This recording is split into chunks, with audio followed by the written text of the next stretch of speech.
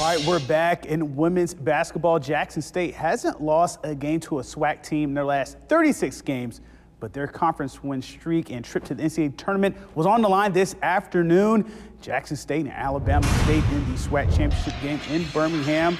And the play of the game was in the first half as Maya Crump, she will swoop in for the steal near half court. JSU out on the break. Deja Rogan's going to go right back to her, and she scores. She led JSU with 22 points. Speaking of Rogan, she would hit a three here in the second half. She was the MVP of the game with 4 steals and 17 timely points. The Tigers were up double digits for most of this game. Misha Williams had 14 points as well. The Tigers score 101 points in the title game, win by 21. JSU's 8th SWAC tournament title in program history has them in the NCAA tournament once again. First quarter was going to set the tone, so we didn't want to come out and play when we want to come out on fire. And we did just that, and we never looked back.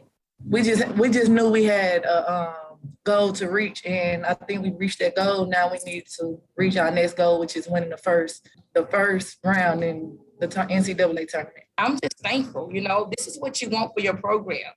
You want your program to grow every year and continue to get better, and I'm just thankful that we have been able to do that. JSU will find out who they play in the NCAA tournament Sunday evening.